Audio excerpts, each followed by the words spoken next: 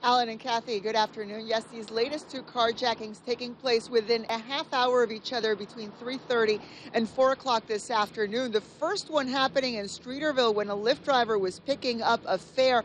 The second one, you're looking at the surveillance video here, happening at a Goose Island gas station at Halsted and Division. The owner of the vehicle pumping gas when the offender jumped into his car and drove off. That owner trying unsuccessfully to chase the thief down. These coming after a string of these incidents in the early morning hours of today.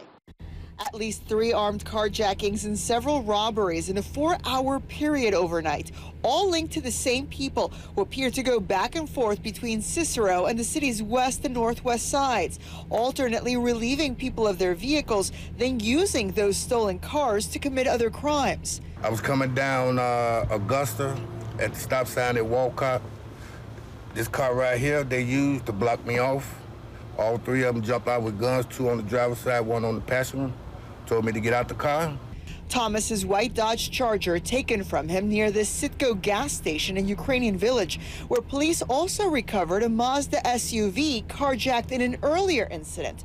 The Charger then used in 4 armed robberies in Cicero. The robberies were probably within about a 20 to 30 minute period. They were just driving down the street. They'd see somebody, they'd stop, someone would jump out with a gun, rob them, and then get back in the car. Police call carjackings a crime of opportunity. The offenders, mostly juveniles, who even when caught are quickly back out on the streets. A task force set up by CPD earlier this year to deal with the growing problem. Those kids go to certain high schools, and that's what we're looking at, following those kids from the high school. They go to school in the morning, and they leave out, and then next thing you know, they're committing carjackings.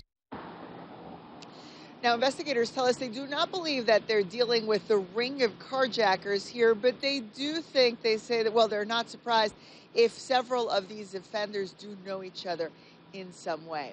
Live in Ukrainian Village, I'm Michelle Gallardo, ABC 7 Eyewitness News. Back to you.